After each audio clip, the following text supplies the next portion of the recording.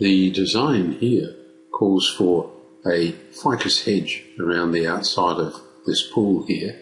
You could use a symbol, and there's one here. You could put that symbol in this zone, copying and pasting it. But it is possible to download from the internet hatch patterns which look a little like a hedge pattern. So let's demonstrate that, and I want to show you how AutoCAD hatch patterns, which can be freely downloaded from the internet, can be used in the gCADPlus environment. So let's imagine we have a poly line denoting the space for the hedge. So we say draw, hatch, click the poly line, and then hit enter.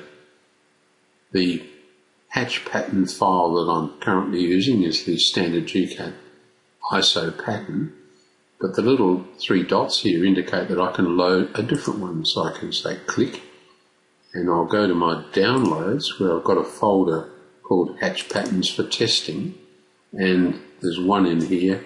A little further down the list is one called HVEG. So let's open it.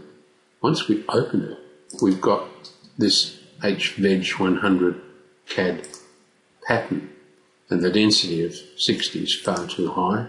So let's make that 100 and then go OK.